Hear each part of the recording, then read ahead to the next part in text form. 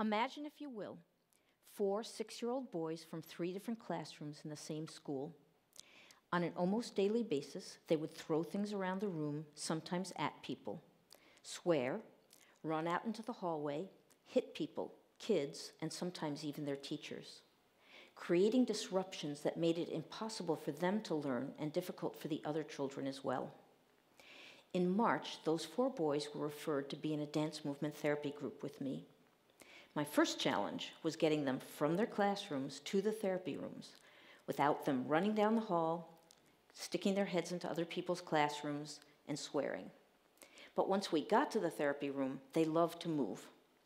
We quickly established a warm-up routine where they would show their favorite movements while we watched, and did other activities such as feeling charades and movement stories. But I only had 8 weeks with these boys, and I felt like I needed to get to the meat of their anger issue quickly. I decided to jump in with both feet using a technique I call externalization. I asked the boys to imagine that they could take their anger outside their body and make it into a statue. I had them show me with their hands how wide and how tall the statue was, and to describe its color, shape, texture. After each of the boys had a turn to show and tell about their statue, we realized that all 4 boys had made their statue bigger than they were. In other words, their anger was larger than life. I gave each boy a pillow and asked them to pretend that their anger statue was on the pillow and to find a spot in the room for their statue to go. They walked around and found their spot.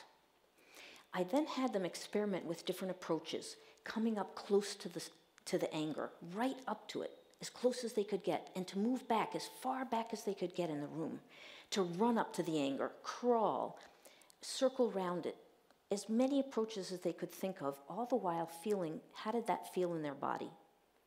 After a while, we sat down, and I asked them if there was one more thing we could do with the statue before the session ended, what would it be? As one, they said, smash it to bits, destroy it.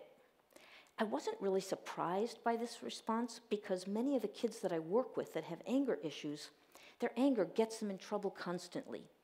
They would like nothing better than to get rid of it. I talked to the boys about the fact that anger is important. It tells us what we like and don't like. It helps us make decisions. It lets us know when we need to stand up for something. So what if, instead of destroying the anger, we could think about it differently? Was the anger going to control us, like when it was larger than life, or were we going to control the anger? Could we visualize it as something smaller? The boys drew pictures, imagining the anger as a small creature in a cage that lived inside of them. The cage had bars so they could listen to the anger. It could talk to them and tell them what was important, but it couldn't take over. We discussed that sometimes, if they felt really strongly about something, those bars might get weak, and that would be a signal that they needed to take a break to build them up again. An hour after this session, I saw one of these boys with his class where I taught embodied social-emotional skills.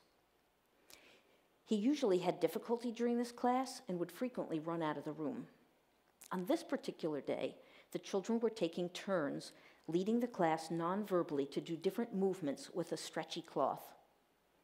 This child was getting anxious. He wanted his turn, and he wanted it now. I moved over to him, and I whispered, "This is what we were just talking about in your session. If the anger controls you, you're going to run out of the room like you did last week. If you control the anger, you're going to talk to it.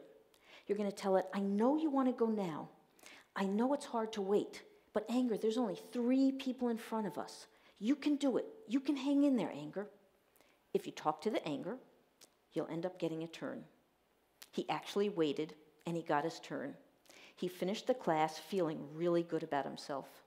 Over the next few weeks, I heard from teachers that all 4 boys were making significant progress, decreasing the frequency and intensity of their anger outbursts. It appeared that understanding that they weren't their anger, that their anger was only a small part of them, a part that they could look at, think about, move with, and draw, gave them an ability to work with the anger and control it.